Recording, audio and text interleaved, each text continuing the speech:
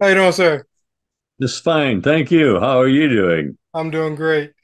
Well, I've been running all day, so I finally got back home. So I said, well, just let me jump on the call and let's go on and get started. So good to talk to you. Good to see you. Um, you see, today's topic, we're going to talk about repeat, repeat, repeat. And a lot of times people notice that a lot of times in our talks, there's some variations, but we're pretty much saying the same thing. And we want to discuss the importance of repetition.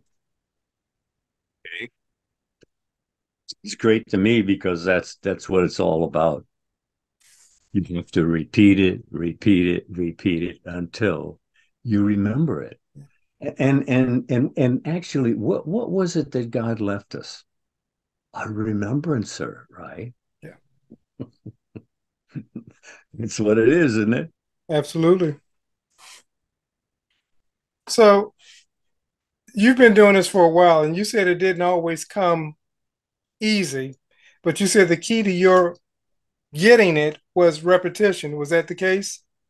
Oh yeah, look, anytime I get a little upset or annoyed at something, all I have to do is reach over and punch down on the tape and listen to it five minutes and it's all clear again. Just I may listen to it longer, but the first 5 minutes, it's all clear again. And if you get in the habit of doing that, it'll be very, very beneficial, I assure you. So that's it, isn't it? It is. You often talk about tapes and so forth, and you often talk about your four CD set. You said if they get that, everything that they need to know is there. Is that correct? Oh yeah, absolutely. Because I know that because I experienced it first person.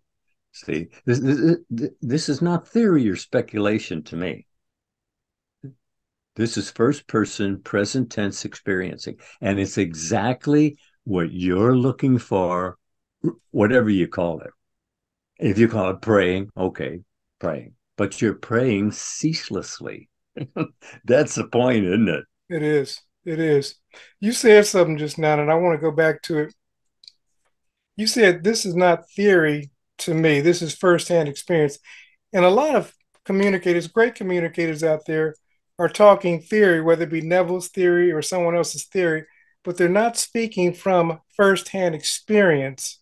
Is that correct? Correct. Yes, sir. Yes. And actually you can spot those who do know that they know, not only that they know about. You see that's the difference that makes a difference. Knowing about and knowing. Yeah. And that's what we're looking for. We're looking for people who want to know first person, not just theories or speculation, because that does not repeat well as what you desire. Oh, but what do you desire? Do you know what you really desire? I mean, you have a passion for something. If you do, spark it. Now, the thing is, when we're talking about repetition, people really need to understand the importance. Everything that we learn from childhood to age it comes by way of repetition. If you remembered it the first time, boy, we were, and that's like so, I gave someone a book and I asked her, this is several months later. I said, "Oh, did you read the book?" I go, "Oh, yes." She says, "Yes, I did read it once, once." Come on. I I read it 100 times, and every time I've read it, I get something I didn't have before. That's what I learned listening to Neville was that every time I heard a tape, and I already heard it 100 times, by golly, It's true. well, what it is that it touches something there and triggers something, and you know that you know first, but open it and quicken it. See, that's that repeat, repeat, repeat. Open it and quicken it. Go over it, over it, and over it. Because if you don't, 5 minutes, it's gone. I mean, if you're not thinking about it, 5 minutes is gone, wouldn't it? Absolutely. Absolutely. You said something. You said, listen, you listen to a audio cassette or whatever, you listen to it 100 times, and each time that you listen to it, you pick up something new. And the funny thing is, what people don't realize is that we're not the same person from moment to moment. We're always expanding. Is that correct? So, well, that's hopefully expanding. Hey, I talk to people who are in Great Depression, Yeah, and I feel sorry for them, but at the same time, it's hard to feel sorry for them when you're telling them, hey, it's your own fault. You're doing this to yourself. If you hold a thought for a minute, well, that wouldn't even take a minute, yeah, 30 seconds, it will draw to it like matter. And then you'll be off on a trip you didn't intend to take. But come on, you're in charge. Take charge. Why not? I mean, why not? Take charge. You're going to be charged anyway. Don't take charge. Tell them, Carlo. absolutely. You said something. You said, listen, you talk to people and they're in whatever state that they're in, and you let them know that it's their fault. Now, none of us wants to hear that it's our fault. Now, of course, we got conditioning, we got programming and things on the without. But once we know better, it's up to us to do better. Yeah, actually, what we do most of the time is that we distract ourselves from what we don't want to do that we know we should. And that's not me telling you what to think, Yeah, you see, but that if you're not even in charge, if you're not disciplined enough to direct your own inner conversations, because that's your life of experiencing. It is, isn't it is. It absolutely is. As simple as that may sound, or as far fetched it? as that may Yeah. sound, because some people that sounds far fetched to say that your own inner conversations are shaping your world because we've never been told that. Yeah, how is that? Why would they deny you that? Because then they got you. That's it. That's it. That's absolutely right. They don't want you to know. They don't want you to be liberated. They don't want you to start thinking for yourself because they have you. Think for yourself. There's no need for church.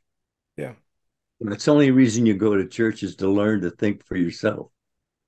And that's what they're supposed to be telling you. That is exactly what they're supposed to be telling you. Think for yourself. I mean, you can listen to people, and as long as you're discerning what you're hearing, you see, that would make a difference. But just accept things without discerning it, you see. Um, well, that could be what all the nightmares are about, wouldn't you say? absolutely.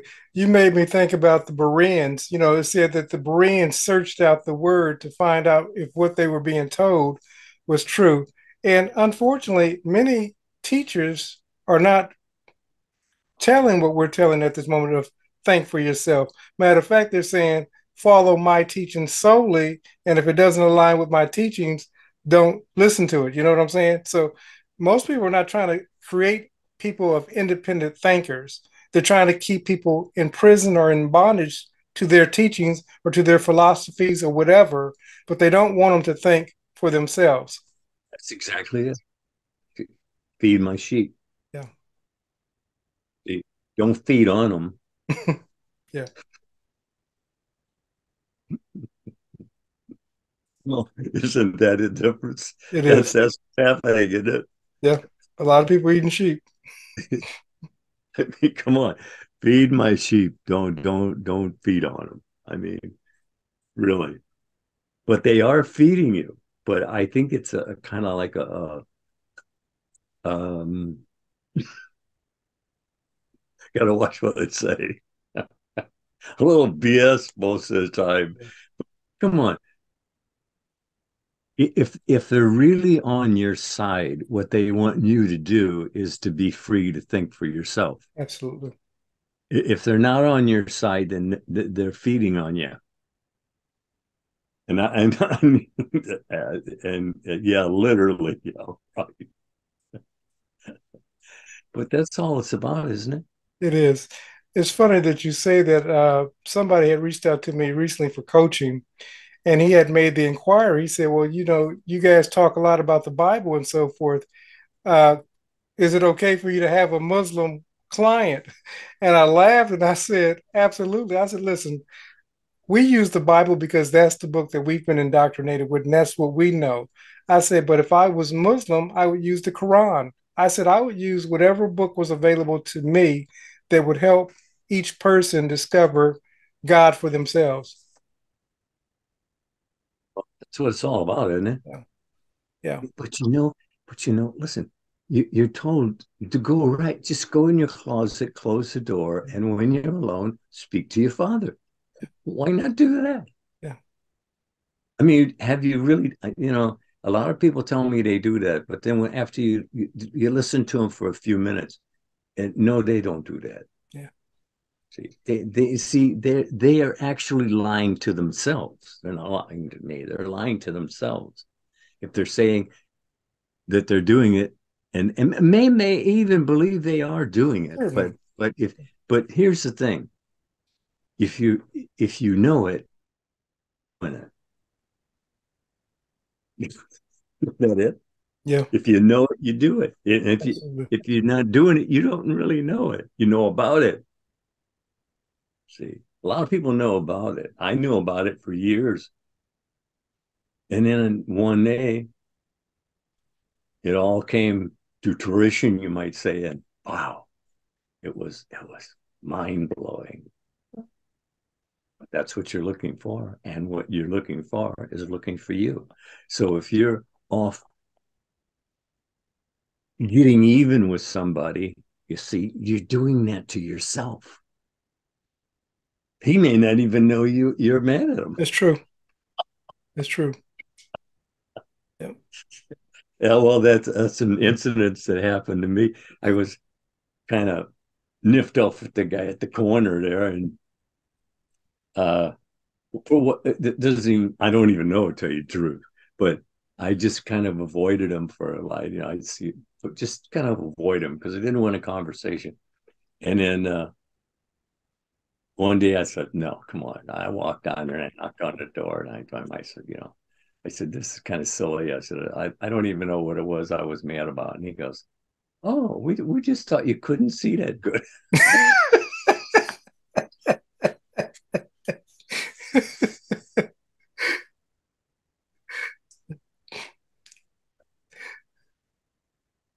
You know something? There's a metaphor in there. When we're mad and when we're angry, we can't see that well. So he was absolutely correct. You cut yourself off. You Yeah. deny your all denial is self-denial. If you're feeling denied, then it's you. Yeah. And until you see that, it just goes on and on. And you'll always find something to take the place of that to keep it going. See, that's the reason why you want to watch what it is you're saying and know that what you're saying, because you see, it's creative. Come on. It's creative, all of it, positive, negative. God made the good and he made the evil, and he gave you choose this day. And it says right there in scripture. I'm making up anything. As a matter of fact, I wouldn't even know how to make up something. But I mean, I kind of think that's what he thought. If I take this dummy, he's not going to argue with me because he don't know nothing. So if I tell it to him a little bit at a time, he might get it that I did. Hallelujah. But you can too. It's yours the same as mine. I'm not special in that case. I mean, God's no respecter of persons, right? Absolutely. Absolutely.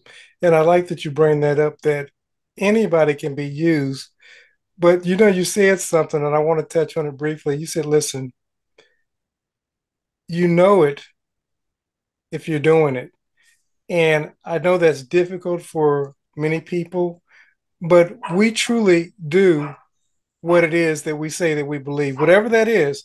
So we can say one thing, but lifestyle or fruits always is the litmus test of what it is that you believe. That's right. The thing of it is, if you're watching your own inner conversations and you know what we're talking about here, you can catch yourself setting yourself up for a problem. I mean, you're not experiencing it right now, and it isn't existing right now, but you're thinking about it. So when it shows up, are you going to take, are you going to put it together that you were thinking ahead like that? That's why you're experiencing it.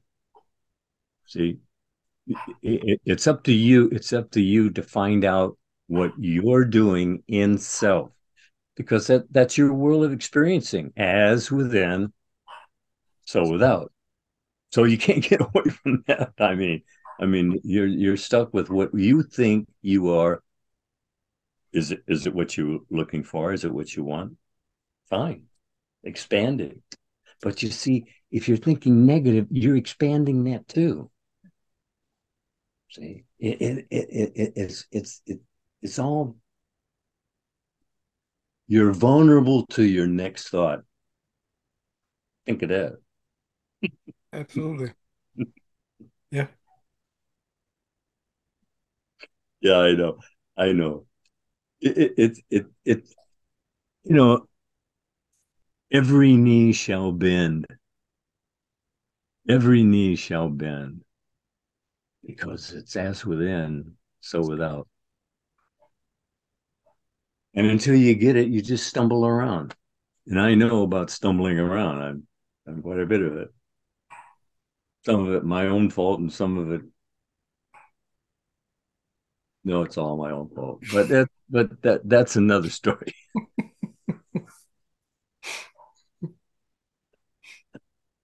Yeah. Yeah. You can't get away with laying it on somebody else. You really can't. It's going to come home to roost Yeah. one way or the other.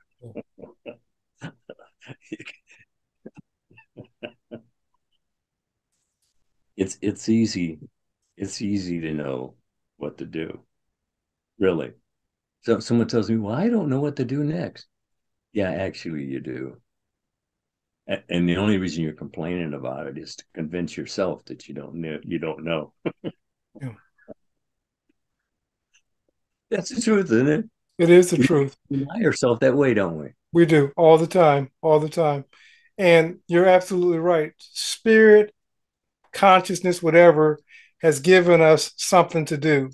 Most of us just won't take action on that thing that we've been called to do. Some people say, "Well, what is my religion?" Your religion's what you're doing. That is your religion. Whatever you're giving yourself to, that's your religion.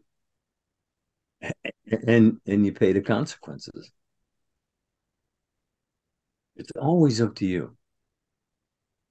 I don't know why you think someone else has control of your life when you think this is theater of the mind of imagination. It's all imaginal. Everything here is imaginal out of the mind of man, but it all goes away. So it isn't reality. It's virtual reality, right? Absolutely. Absolutely. It's not fixed and forever changing. Yeah. Yeah. So finally, it finally convinced him of climate change.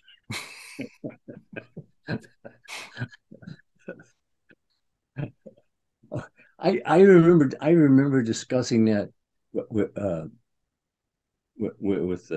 my friend the barber, and we were talking about climate change then. Really, I mean, we weren't calling it climate change, but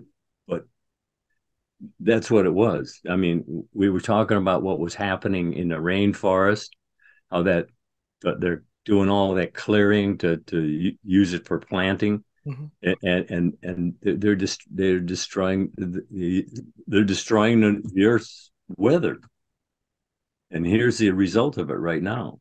But that was 10 years ago. And they've been talking about it all along in politics, but they don't, nobody seems to do anything about it. Yeah. That's like that swirl out in the ocean there. Mm-hmm. That's as big as Texas, they say, of bottles and garbage. And nobody wants to pick up the bill. That's what it is. Absolutely. Absolutely. But you're absolutely correct. We could all pull our resources together and that stuff would be cleaned up probably in a matter of weeks, if not sooner. But you're right. Nobody wants to foot the bill. Well, look, they're out there cleaning up our beaches right now. Yeah. People get together now. They got had like 5 miles of beach there that they cleaned up in just 2 days, and they got a lot of garbage, Yeah. a lot of junk, man. But the thing of it is that they just come together and do it. We know what to do. Do it. I know they got equipment. Even when I was in the service, I now what was 70 years ago. Yeah. They had equipment then that they could go out and scoop up. Hey, isn't that neat the way they can drain the oceans? Yeah. Huh? Oh, It is. that was fantastic. Being a diver, of course, that really just they act. It's gone. They drain the oceans. Technology is really getting up there. As a matter of fact, that intelligence, AI, big problem. Well, it's a problem if we say it's a problem, but everything is to how we use it. You know what I'm saying? I'm sure they say the same thing about televisions, cars, or whatever was the modern thing of that day. Computers, electric cars, automated cars where they can drive on their own. Yeah. If we don't use them responsibly, and that's anything. Yeah. And that's the thing. We talk about weapons or whatever, but if you're not using that tool, whatever that tool is, responsibly, money, if you're not using that tool responsibly, then of course it's a problem. AI, as well as any other artificial intelligence and tool, if you're not being responsible with it, yeah, of course it can be used for harm. We're gonna have casualties. Oh, absolutely. Anytime you change something, you're gonna have casualties. Because in the first place, they're not actually using it wrong. They just don't know how to use it. Yeah. And that causes a lot of problems. But yeah, it's going forward is difficult as it is going backwards. It's just that you don't suffer it personally so much. Yeah. All things come to those who wait, they say. Well, you can wait forever, though. Yeah. But, you can put it off until later. But then when later comes and says, "Are we ready now?" You're going, well a little later. It's gone. You forgot it. Yeah. And I do a lot of that. Hey, there's you got so much going on in here that isn't necessary. You talk about people hoarding in their houses. Well, what about the people hoarding in their mind? They got so much junk in there that it's unreal. And I can say that because I would spend years getting rid of it because I had it too. We're all conditioned to the ongoing drama. People say, "Oh, I think for myself." Yeah, right. Yeah.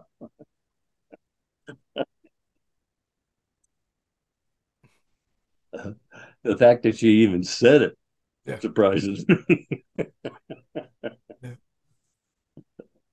Well, it's there for you because it is yours.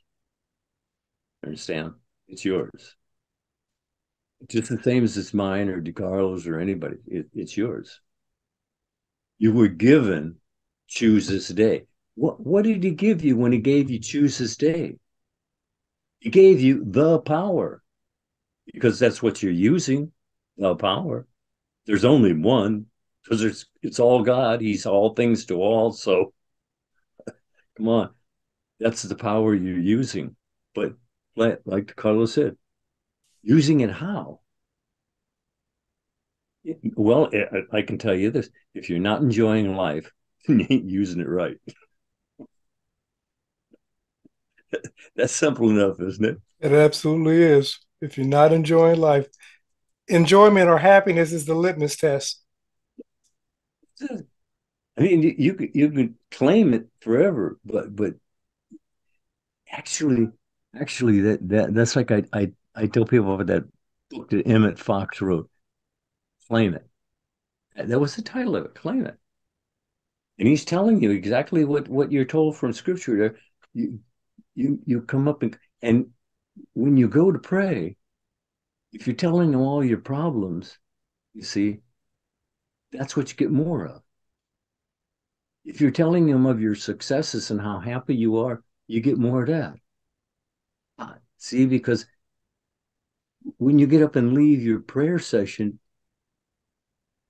are you lifted? Really? I mean, wow, I got it. You get what you expect, not what you want. Remember that. That's really the change point right there. You get what you expect. So if you're going there not to expect anything, like I said, just stay home. You're going there to be instructed. That's why you're going to church. You're there to be instructed.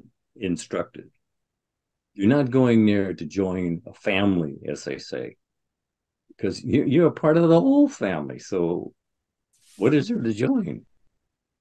I mean, why do you need them if he's in you?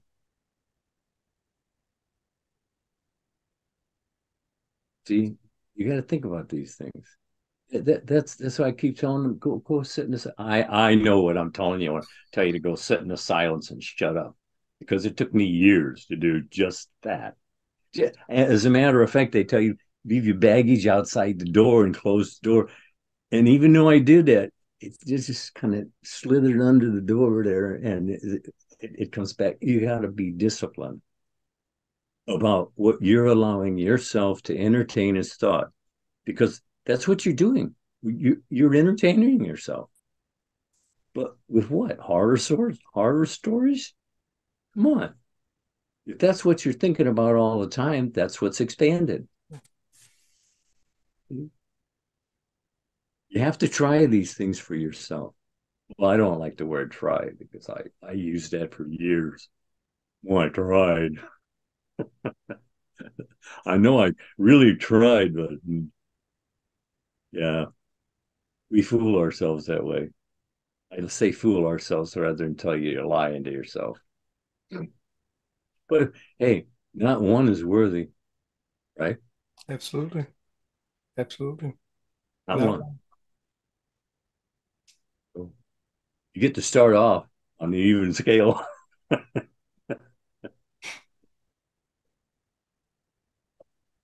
And God is no respecter of persons. So to say you're not worthy, well, it's you saying that. He didn't say that. He didn't say you weren't worthy. Sleep, yeah, sleep. That's for sure. We're all asleep in varying degrees of intensity and intent. We're all asleep. This is a dream. And even if you change menus here, it's still a dream. It's all a dream. There's nothing transforming, even in death. You don't get off at all. You're going to do it till you do it right. And once you really understand that, well, you start thinking, well, yeah, maybe I better get started on it. That is the problem, starting, isn't it? It really is the problem getting started. I've had so many people that I work with, and the challenge is getting them to start.